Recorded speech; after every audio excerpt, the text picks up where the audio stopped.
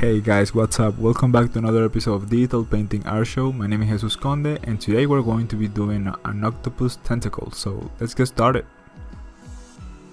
So the first thing you want to do is search for reference, because reference is really important before drawing.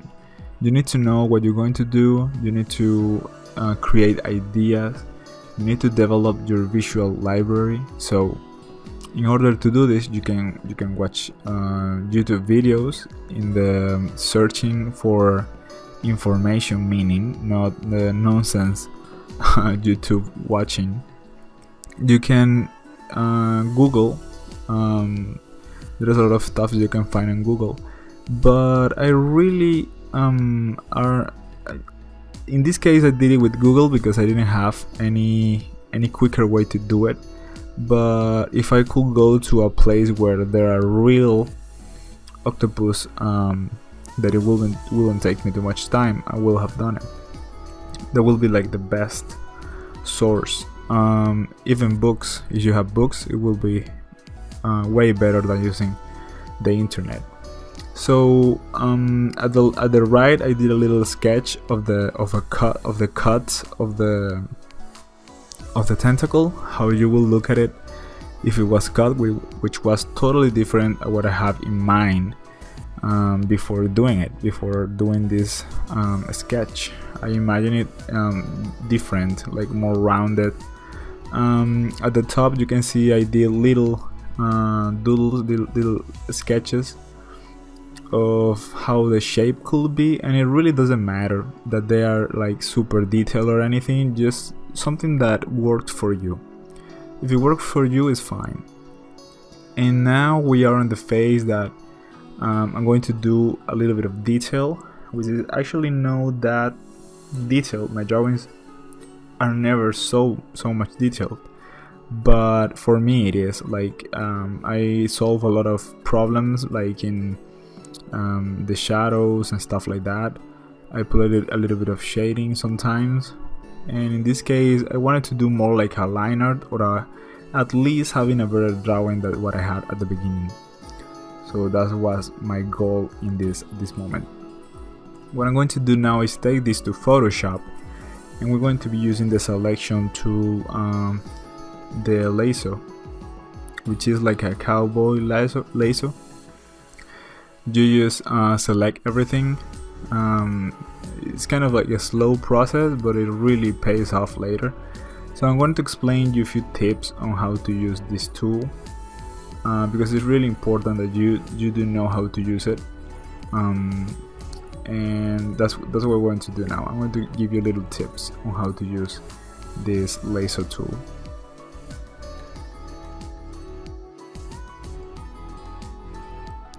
Okay, so what I have here is this object which I'm going to cut. On purpose I made it a whole image, and you can see that the lasso is used more like a freehand tool. It's not like the other one, selection tool, which is vector, kind of like a vector. You click and then click, and it's just straight lines. This one is just goes with the flow of your hand, and using your pen tablet is perfect. With the mouse it will be more stressful. So we click on the lasso icon and we just start selecting, but as you can see I am making a really bad job right now. So what we're going to do to repair this is I'm going to get closer and I'm going to use the shift button. When you use the shift button, you can see the little symbol there, the plus symbol, and you can add more selection. So it will be that that symbol means adding more selection. If you keep the shift key pressed, you can add more selection. But if you click, if you want to do the opposite thing, if you want to erase selection, you could use the Alt button. When you use the Alt, you can see the symbol changes, and you can see how it bites. You can see how your selection now bites the one you had before. So this is kind of like the basic things you should know about the lasso tool.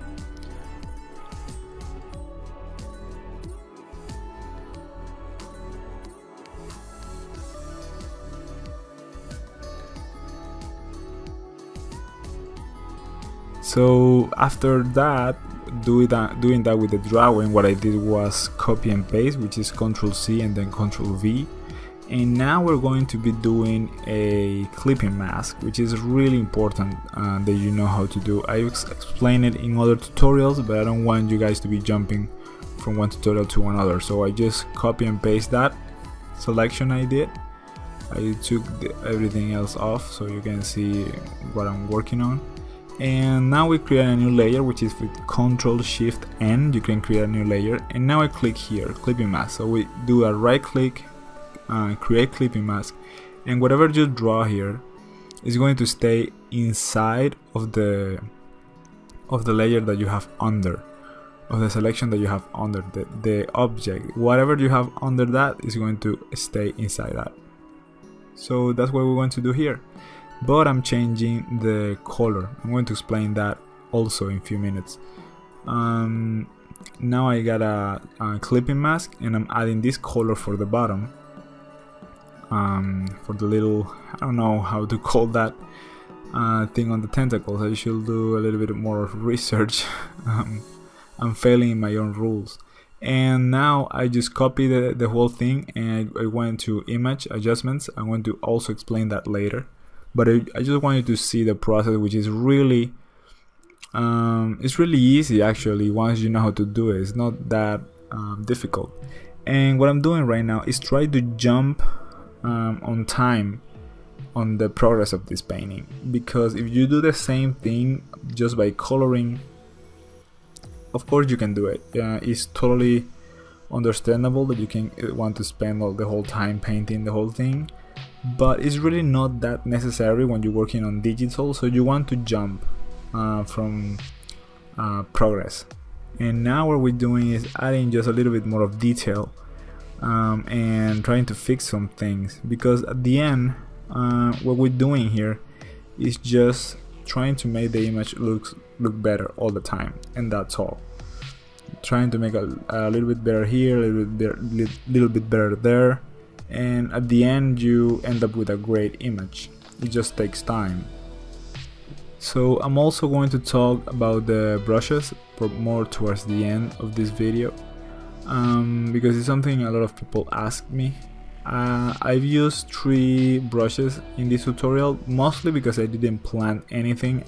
I'm most of the time when I'm doing these tutorials, I don't know what I'm going to do. Like, I want to be as raw as possible, that I didn't actually practice that much. Sometimes I have to do it because they're really complex themes, and I don't get it the first time, so I have to record again and record again. But this one came out pretty cool in the first try, so I just left it like that. So right now I'm just trying to put somewhere interesting lighting coming from the right, kind of like a backlight. A backlight is a light that comes from the back and at one side, and it works to separate your shapes from the background. This helps to read the silhouette a little bit better, and it gives a more interesting look. It's a more prettier rendering than if it doesn't have it, or if you don't have it, and depending what the image is, it could look different. Like, it could look more like a horror image if it doesn't have this kind of thing, or if it has, it could look more like noir kind of look. So now what I did with the tentacle was that I just create a new layer and put it on clipping mask, and I painted the bottom part of the tentacle. If I click right click clipping mask, and there you go, your clipping mask. And now what I did is copy the whole layer, and for the shadows I copy the layer, go to image adjustments, hue and saturation, and then dim the whole lightness down. So in this window we have different values. We have lightness, we have also saturation and hue. This is the saturation, this is the hue, And what we want to do is bring down the lightness because we want shadows. And what we want to do now is erase where do we want the light. Depending on where your key light is coming from, we can erase, and it gives you a feeling that there is light hitting there. And that's something that saves you more time than if you just paint it from the beginning like this. I mean, what if you don't like it? What if you don't like what you did and you have to do it again? I mean, that's the way it has done before. So I don't understand people when complain that they take too much time painting in digital. If you were doing traditional, it will be a lot more frustrating, trust me. So now that we explained that, let's continue adding a little bit more of detail, a little bit more of definition. And it's mostly about taking the same color that we already have, using the eyedropper. You can use the eyedropper with the letter I of the keyboard, or you could, if you're painting with the B on the keyboard, which is the brush, and you press Alt, you get the eyedropper. And when you're not using the Alt key anymore, it just goes straight back to the B. Like it's just a quick way to access the eyedropper and then go back to the brush, which is the letter B. This process is kind of slow, kind of you gotta have a lot of patience while doing this, and it's mostly also thinking. You have to think. You also have to rest, so you could get off your chair for a few minutes and then go back, because it can be frustrating adding a lot of detail without actually know what to do. But at the end, it's more about the time you spend on it than anything else. So now that we have this, I'm trying here to put some little specular light, like highlights, but I'm not getting the feeling that I want. So I got a little bit stressed, so I jumped to do another thing. That's completely normal. Sometimes you're going to do something and you're not going to be able to do it. Like you just don't get it. You just don't get how can you achieve that result you want. So here I'm trying different things. I'm trying to more like a specular kind of reflection there, something more general, the lighting. I'm also trying to think of reference. I went to look for reference to see what happened. I mean, like why can I do it the way I want? And it's mostly testing a lot of stuff. Right now I'm putting a little bit of the same color that I already have because of the reflections, and now we're going to go to more like I know that what I needed was more like a wet look. So I went and looked for this chrome ball that you can look in Google, like a chrome ball or reflection ball, and I got this really nice blue gray color from around the shiny part of the ball.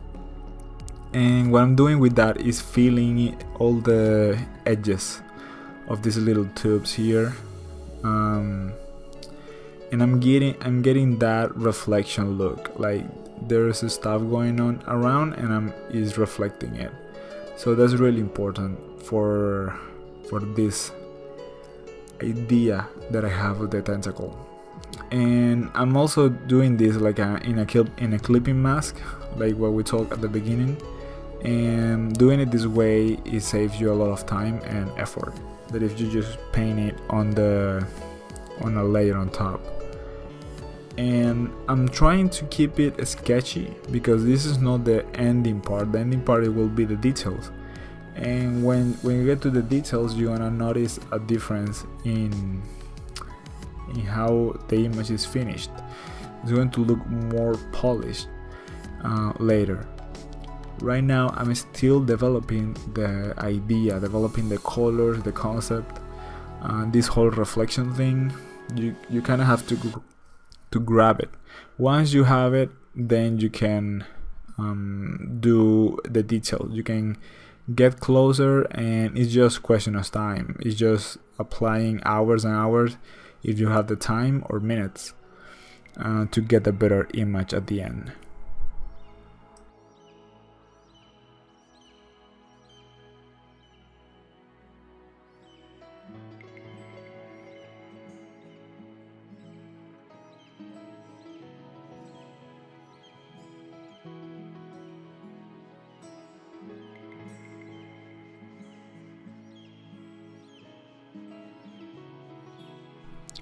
Okay, so now we are on the ending part of the tutorial.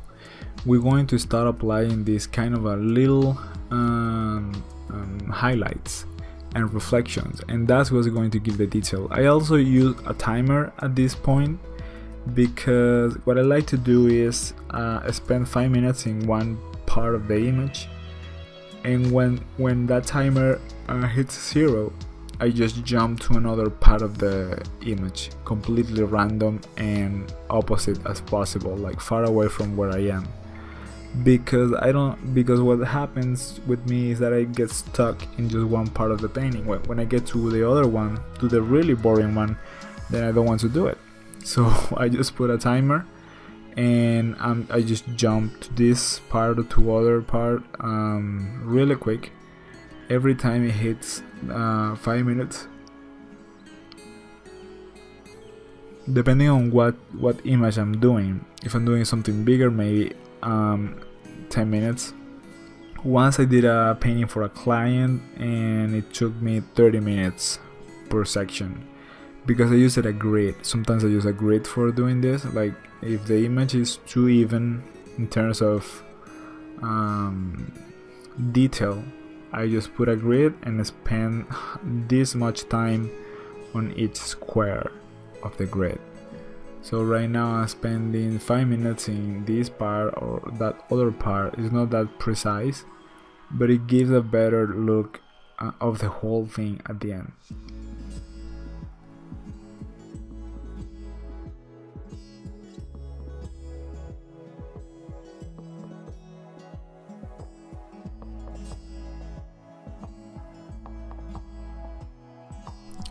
After looking some reference, I found out that I need really sharp highlights.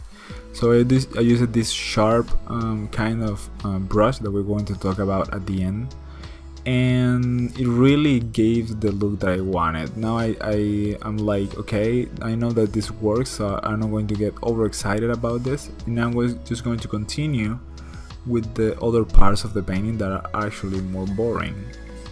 Because if you get too much excited about one part, then you forget the other ones.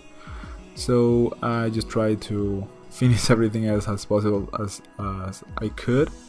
Of course you could have more detail, of course you could look way better, but this is a tutorial. I just want you guys to learn. It's not like a painting for a client, which I have to take about a day or 2 days painting something that as little as this. Well, if it's a huge painting, it could take, I don't know, weeks, 2 weeks, 3 weeks, depending on the changes, depending on how the painting develops. Anyway, here I'm just adding more changes on the light, more like a warm color there. And at the end we're going to talk about subsurface scattering, which is the way the light passes through the skin, and I'm going to give you a little example of that. Here I thought it will have some kind of blending with the floor, so I'm trying to do like a little, I don't know, something disgusting there between the floor and the tentacle, like some kind of a liquid thing. And here I'm using the smudge tool, which is with the letter R, adding more of the brights.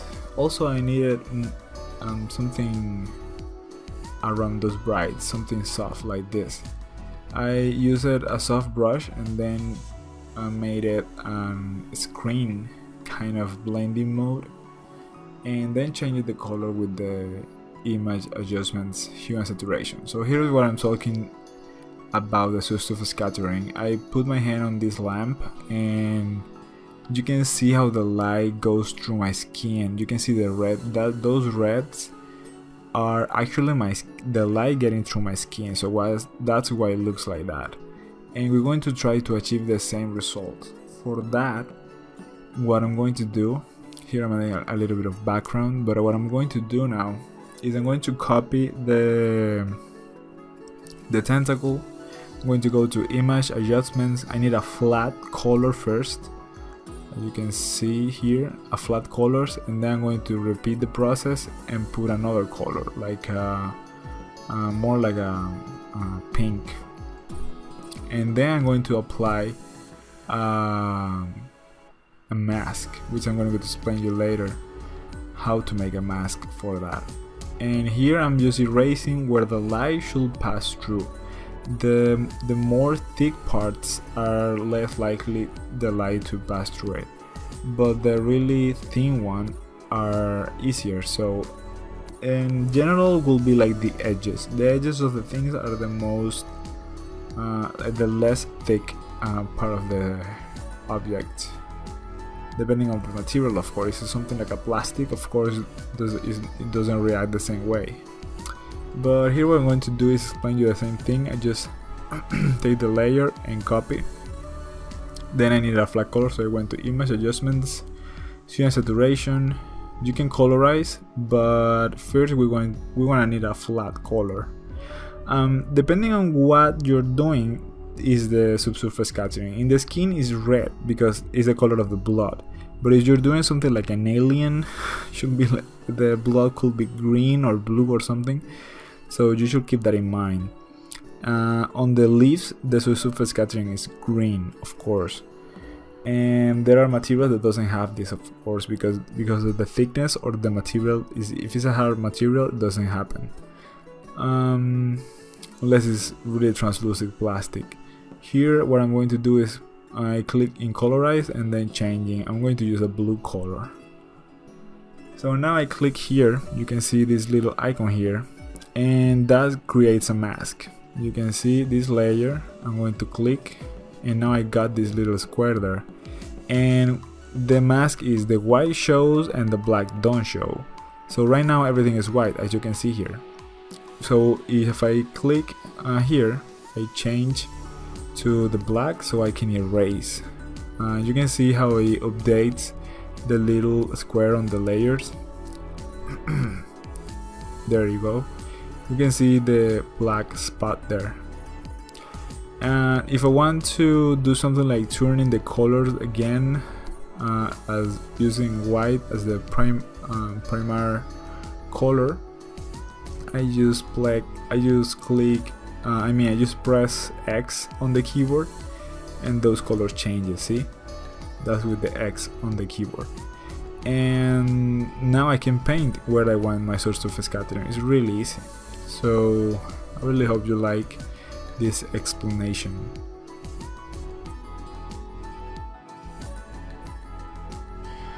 Obviously in this case it will look like a source of scattering exactly because of what I'm doing, but in a skin or something it should look completely different. So I'm going to talk about the brushes that I used. They're really normal. I don't use weird brushes.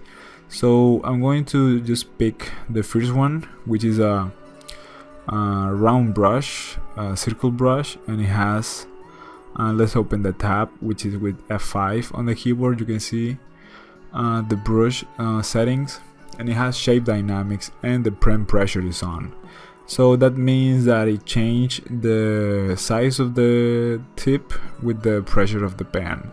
That's all. And the only difference with this one and the one that I use, which is the one I use for sketching a lot of times when I sketch on digital, is that in brush tip shades has the roundness and in less percentage, something like this. So it's flat, and you can see that it looks completely different, and when you're drawing looks cooler for some, so to speak. The other one is the same round brush. You can just pick the same one, and instead of being this way, what changes is instead of having shape dynamics, have other dynamics or transfer in the new Photoshop. So this makes that instead of changing the size of the tip, change the opacity and have pen pressure on the opacity jitter. So if you want to get off this rear repetition thing, you can go to brush tip shapes and go down with the spacing. And you can see the spacing is the time that repeats itself, because it's a repetition of dots. That's what a line is. And the last one is a soft brush, which every Photoshop has it. A soft brush, the difference is that I activated the other dynamics or the transfer in the new Photoshop. I activated it because it didn't have that one activated. It will be really difficult to control if it doesn't have it. So that's it. These are the 3 brushes that I use in this tutorial. That will be it for today. Thank you very much. And I wanted to talk to you about my Patreon page, which is kind of annoying for some people, but a lot of people have liked it. So I don't have too much right now, but every weekend I upload a new content, which is every tutorial that I do, I just upload it there, but it has all the material without editing. Means hours. I'm trying to keep it in 1 hour. The ones of today will be 1 hour, but it will be a bit speed up. But you can see the whole process of the sketching that I did today in paper, complete process. You can see the whole painting from zero, some mistakes that I made. I even made another reflection. Didn't like it, have to erase it and start the one that is on the tutorial. It doesn't have audio, but you can pick up a lot of stuff. Also, you get the PSD, which you can use the line art or you can use the PSD to see it like in how it is actually having it in front of you. Is really different than looking on the tutorial, because you can get and see close and analyze it, all the stuff that I did. So it's just $2 a month.